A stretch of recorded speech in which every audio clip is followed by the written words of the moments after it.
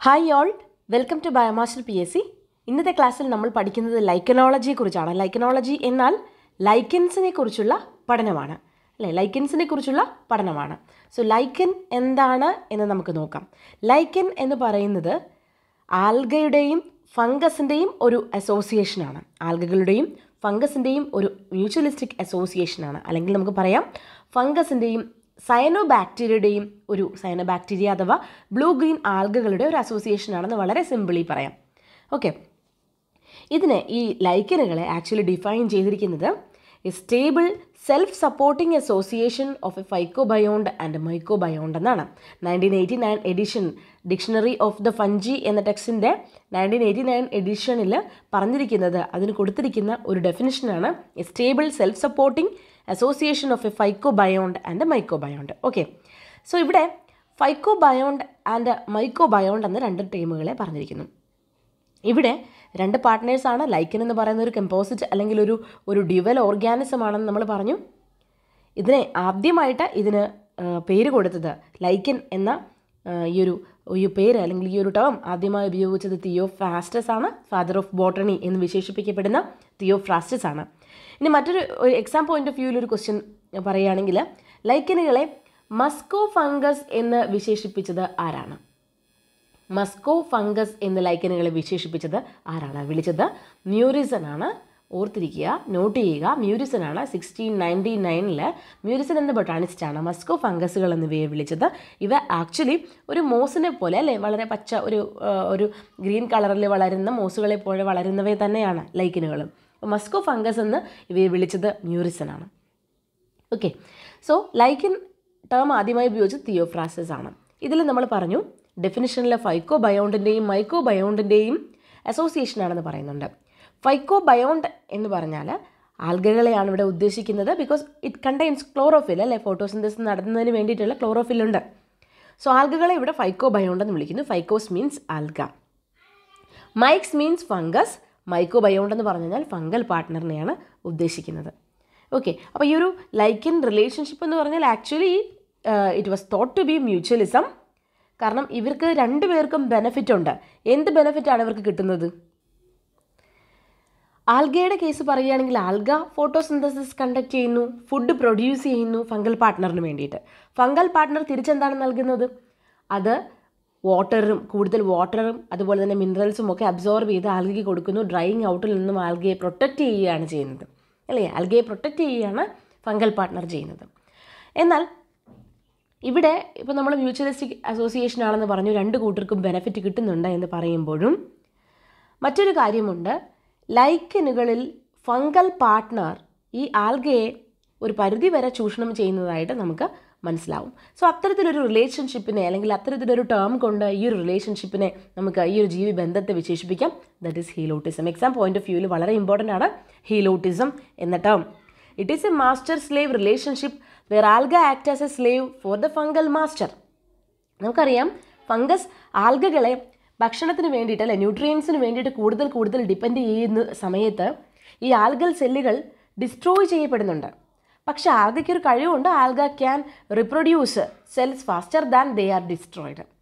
ഫംഗസുകൾ ഇവയെ ഇപ്പോൾ നമുക്കറിയാം ഫംഗസുകളുടെ ഒരു ഹൈഫൽ സ്ട്രക്ചർ എന്ന് പറഞ്ഞു കഴിഞ്ഞാൽ നമ്മൾ എങ്ങനെയാണ് പറയുക അല്ലേ, ഇങ്ങനെ ഒരു ഹൈഫൽ സ്ട്രക്ചറിൻ്റെ ഇടയിലൂടെ ആൽഗൽ സെല്ലുകൾ ഇങ്ങനെ ഇരിക്കുന്നു എന്ന് വിചാരിക്കാം. ഈ ആൽഗൽ സെല്ലുകൾ നശിച്ചു പോകുന്നുണ്ടെങ്കിൽ ഡിസ്ട്രോയ് ചെയ്യപ്പെടുന്നുണ്ട്, ന്യൂട്രിയൻസിന് വേണ്ടിയിട്ട് ഡിപ്ലീറ്റ് ചെയ്യപ്പെടുന്നുണ്ട് എങ്കിൽ പോലും അത് വളരെ ഫാസ്റ്റായിട്ട് റിപ്രൊഡ്യൂസ് ചെയ്ത് പുതിയ സെല്ലുകൾ ഉണ്ടാക്കുന്നു. അതുകൊണ്ട് തന്നെയാണ് ഈ ഒരു റിലേഷൻഷിപ്പ് നിന്ന് പോകുന്നത് നമുക്ക് പറയാം. എനിവേ ഇവിടെ ഒരു മാസ്റ്റർ സ്ലേവ് റിലേഷൻഷിപ്പ് നമുക്ക് കാണാൻ കഴിയും. ഫംഗസ് ഒരു മാസ്റ്ററും ആൽഗ ഒരു സ്ലേവ് പോലെ ആക്ട് ചെയ്യുന്ന. സോ ഇതിനെ നമ്മൾ ഹീലോട്ടിസം അല്ലെങ്കിൽ ഹീലോട്ടിസ്റ്റിക് റിലേഷൻഷിപ്പ് എന്ന് വിളിക്കുന്നു.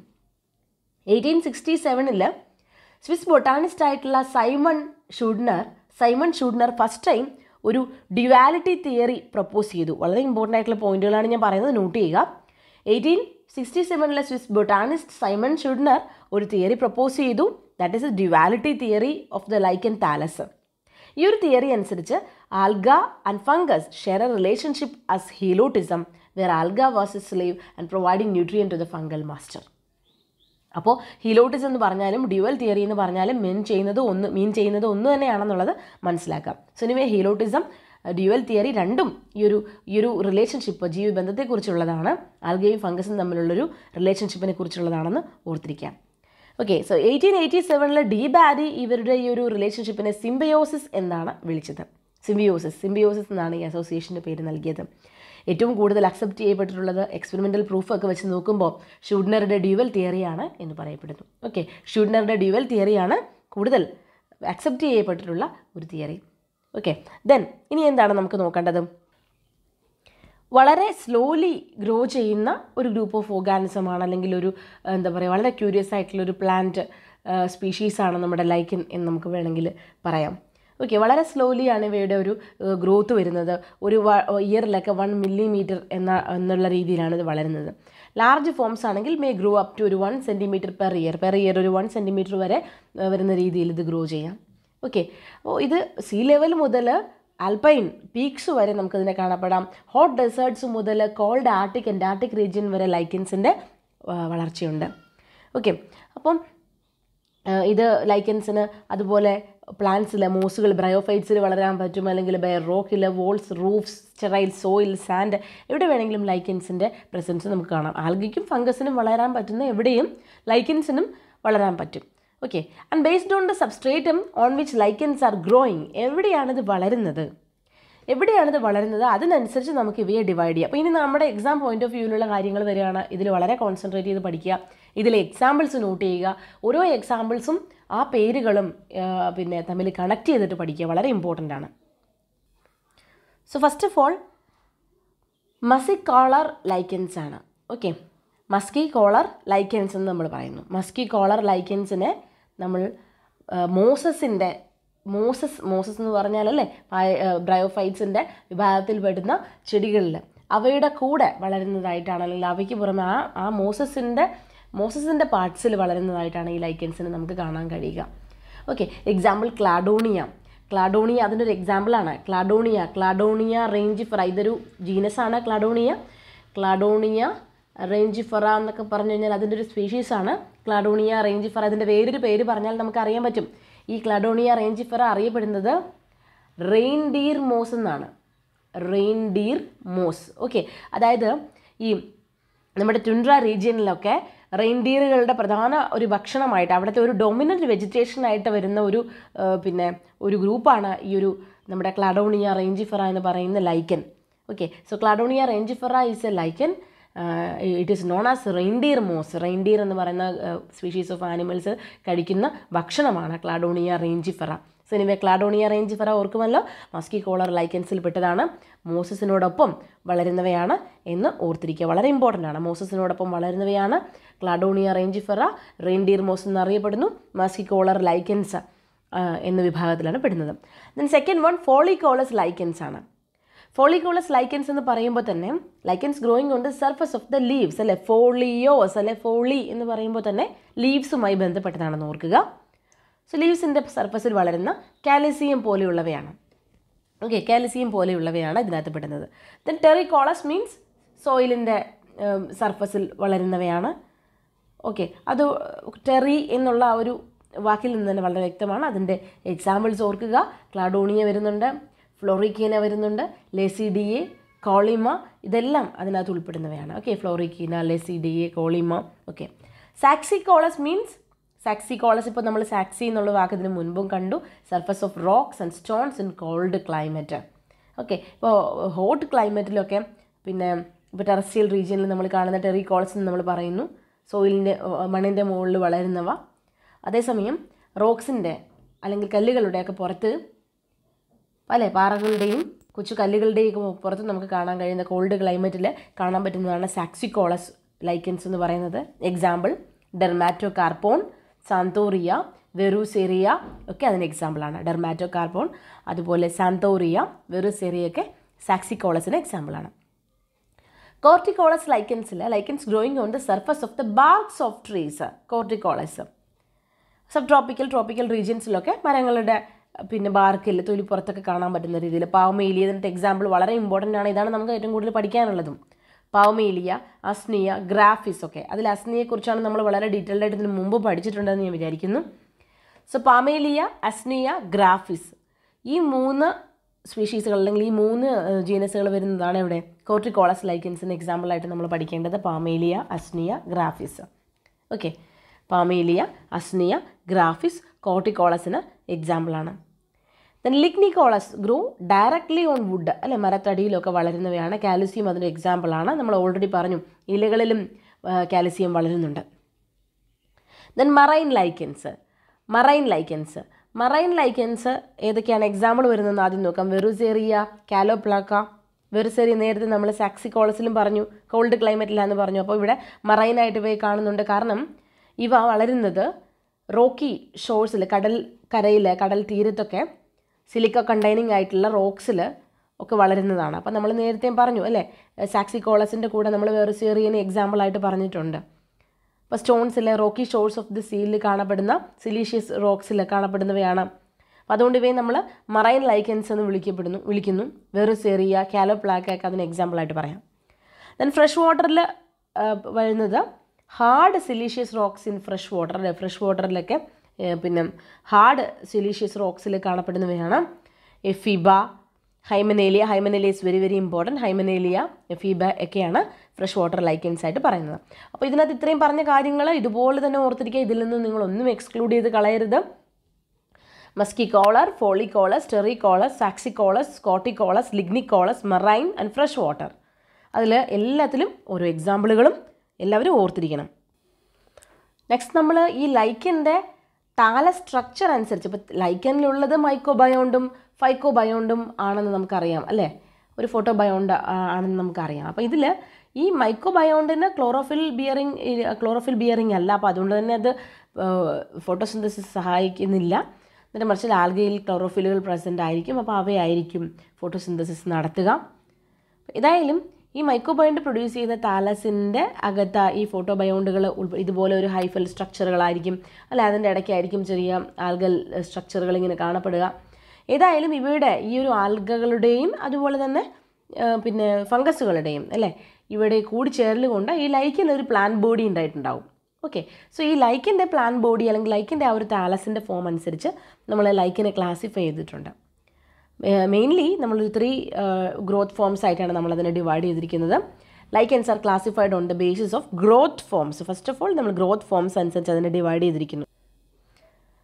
ക്രസ്റ്റോസ്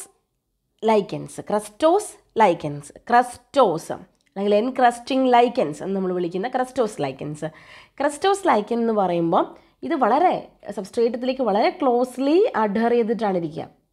ഓക്കെ, ഇവയുടെ പ്രത്യേകത these lichens occur as thin or thick crest over soil, rocks or tree barks. അപ്പം മരത്തിൻ്റെ ശിഖരങ്ങളിലാണെങ്കിലും ശരി, കല്ലുകളിലാണെങ്കിലും ശരി, ഇവ അല്ലെങ്കിൽ മണ്ണിന് പുറമേ ആണെങ്കിലും ശരി, എന്തിനായാലും ഒരു തിൻ ഓർ തിക്ക് ആയിട്ടുള്ള ഒരു ലെയർ ആയിട്ട് ഇത് ഇങ്ങനെ ഒരു പാച്ചായിട്ട് വന്നിട്ടുണ്ടാകും.